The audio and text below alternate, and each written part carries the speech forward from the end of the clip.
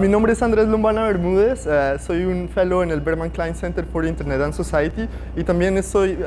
como investigador asociado a un centro que se llama Centro de Internet y Sociedad de la Universidad del Rosario y Sur en Bogotá, Colombia. Uno de los mayores problemas que tiene AI es que en algunos países que están en vías de desarrollo no hemos conseguido tener una capacidad humana y también técnica para desarrollar este tipo de tecnologías y herramientas. Es por eso que necesitamos desarrollar como colaboración en centros que están en el sur global con el norte y con lugares donde el AI ha sido desarrollado de maneras más avanzadas para así nosotros poder implementar estas tecnologías para solucionar problemas que nuestros países y nuestras regiones tienen. Esto puede además ayudar a que problemas que tienen a escala global sean solucionados con innovación y creatividad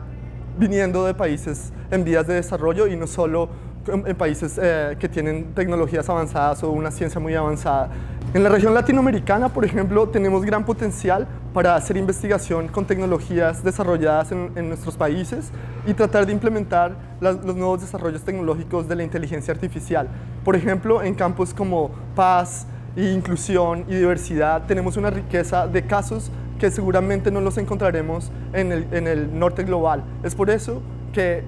hacer un fortalecimiento de la capacidad de investigación humana,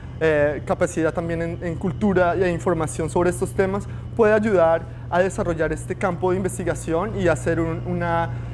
inteligencia artificial más inclusiva, más diversa y más justa para todos.